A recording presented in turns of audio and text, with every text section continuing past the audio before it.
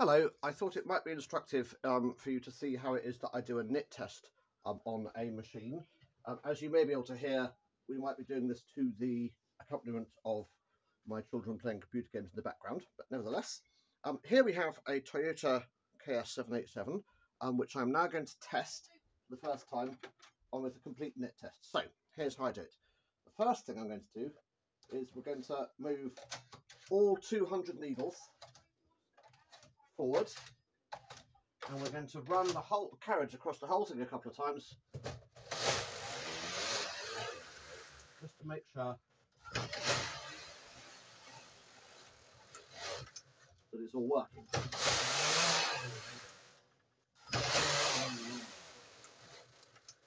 And it appears to be. Right, the next thing I need to do is I need to check to see if the patterning device is working properly. So that's either with the punch card or with the push buttons, depending on what your machine has. This machine has both. So what I'm going to do is I'm going to start by getting it to select half of the needles, and then I should be able to see which needles work and which needles don't. Interesting. I've hit none of them. What have I done wrong? No. Sorry. Right. Excellent. It has selected precisely half of them. Now I'm going to just check to see if it can select the other half. So put that one across and it should select the other half. Excellent. Right. This has selected the other half with no apparent problems. Okay, so the next thing I'm going to do is I'm actually going to cast on. Now, normally you would do this specially, but of course I've now done this. I can cast on absolutely fine. So you bring half forward half the needles, and I'm going to set the carriage up such that it only knits the needles that are forward, so it should just hang the yarn on half of the needles. So let's see how well it's going to manage this. Okay, so let's have a look and see. I'm going to leave it on plain, stop selecting stuff, and I'm just going to put in some yarn, and we shall see how well it manages to hang on all 200 of the needles. Okay, in the yarn goes, and let's see how we get on.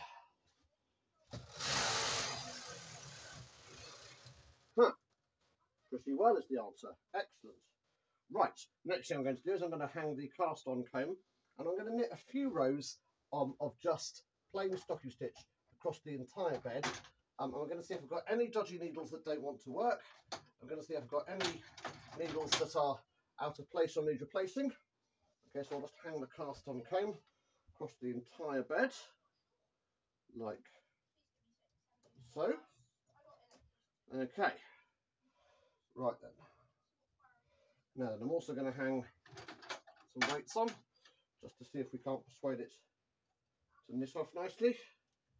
Okay, let's go for plain. Let's see what happens. Okay.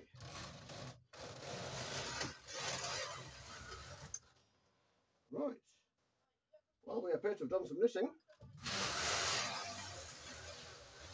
Now I'm just going to knit a few rows of this, and already I can see that we've dropped a stitch here. Now I don't know if that is because we've got a dodgy needle or because I just didn't cast on properly. So what I'm going to do for the minute is I'm going to rehang the stitches. Okay, I'm going to see what happens to see if it manages to pick up and carry on, or whether to see if I've got a couple of needles that I've got to replace. It's not a disaster, I've got to replace them, but again, you know, if I can avoid replacing them and not use resources, then that'll be a good thing. Let's have a look. Well, they appear to have knitted all right.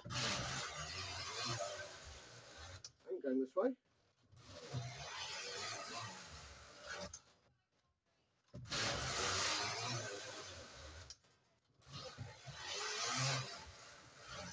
Okay, so we are knitting across all of the needles, which is good news. Now, I'm actually not going to carry on knitting across all the needles because it uses up yarn super fast.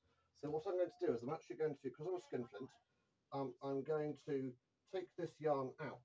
I'm actually going to knit this whole stuff off, like so. I'm going to pull all the yarn out again and rewind it back on the comb, and I shall see in a minute when I have done that. Okay, right, having stripped off the yarn, the next thing I'm going to do is I am going to see if the motif knitting bits will work. Okay, so what I'm going to do is, once again, I'm going to select every alternate needle just to give us a pattern to look at. Okay, and I shall once again select the pattern like so. There we go. Right. Okay. Now what the motif button does is it should do it only over some of it. So if I switch it to 1, you should be able to see that I've got just this section selected. Okay, let's go to 2 and see how it goes. Lovely. That's the second lot selected. 3. Lovely. 4. And then finally 5. Excellent. So now we know that the basic stocking stitch works. It is selecting needles across the whole lot, and the motif bit works. So next thing I'm going to do, I'm going to pause, I'm going to reset up so you can see just the centre of the machine, and then we'll have a look at testing the actual patterning device. Right then, okay, our next job is going to be to cast on and to knit a few rows of stocking stitch. We can then test the patterning thing. You can see I've just got 40 needles across the front selected, so I shall just select them into up down position. No, I won't. That's better. Okay, right. Now then, let's see if I can get this thing to cast on. Okay. And again, this should be, I hope, reasonably straightforward. Let's have a look and see. Oh look, it did it beautifully. And this time I can use just the shorter part of the cast on comb, which I'm going to use backwards, so I can wind the end on properly. So I'm going to wind on the yarn there. Okay, right, next thing is that I am going to put everything onto plain and then knit another row and see what happens. Well, it appears to be knitting. This is all good. Now then, it's hanging the weights time.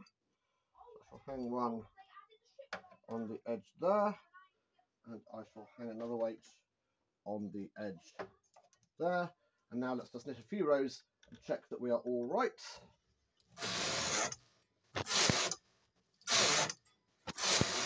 Good.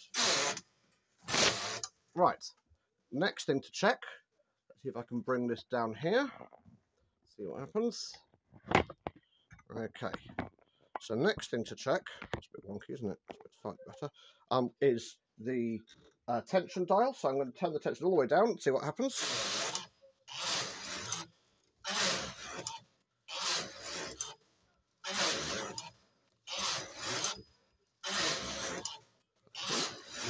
Then I'm going to turn the tension down all the way up to 10. See what happens. I should get some much looser tension.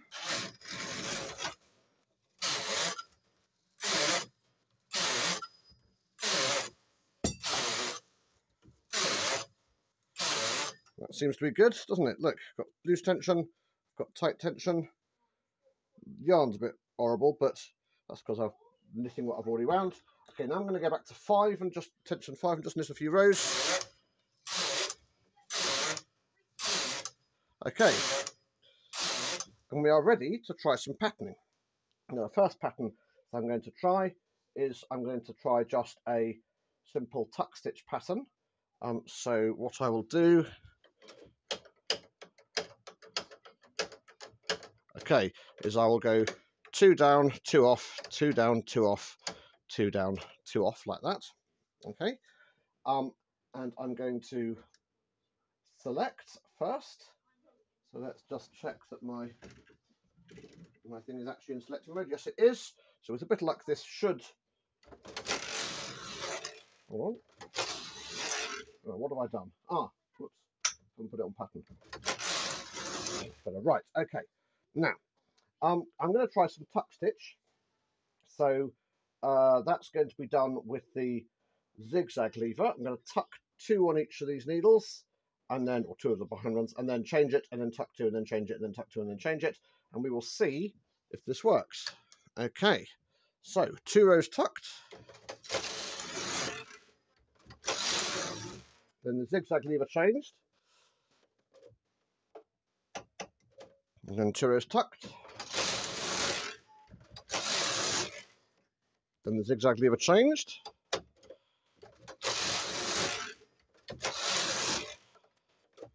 and so on.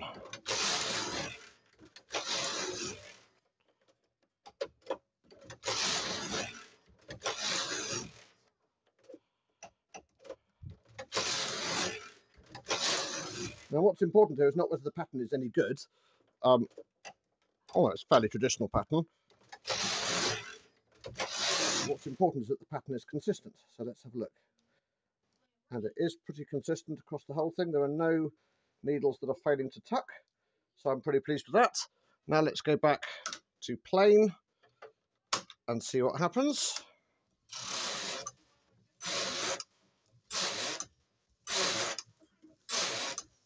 Lovely. Now, next thing to test is the punch card, and I'm going to test the punch card at the same time as I'm going to test the multicoloured function. So I'll use this punch card, which should knit some pretty horrible stars all over it, some shurikens or something, who knows. Okay, so put the punch card in. Okay, and what I'm going to do is I'm going to set it, and I'm going to start by taking off these buttons, otherwise we're going to get some pretty odd effects. Okay, and I'm going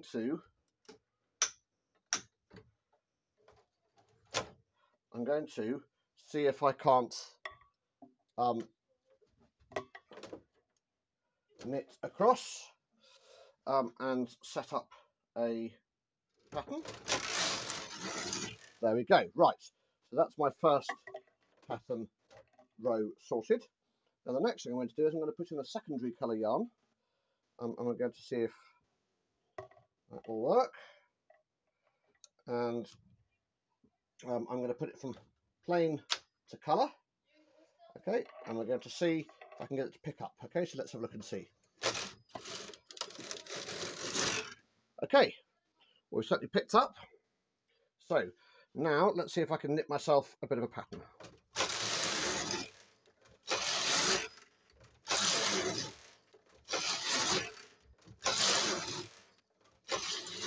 Certainly seems to be doing it.